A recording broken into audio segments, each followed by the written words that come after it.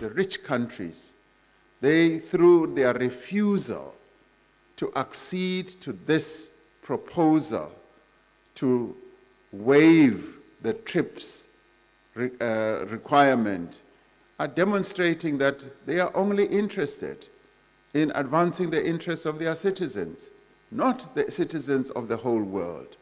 And this is the type of vaccine apartheid that we say must come to an end. Firstly, they hoarded vaccines. They ordered more vaccines than their populations required. And when we wanted vaccines, they just kept, giving us the crumbs from their table. And the greed that they demonstrated is something that is quite disappointing indeed, particularly when they say they are our partners.